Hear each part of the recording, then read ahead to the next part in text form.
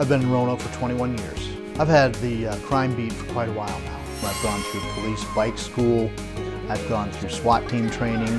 That helps me get information that our viewers need. When there's a rash of crime that happens in one particular neighborhood, someone's going to pick up the phone and call me.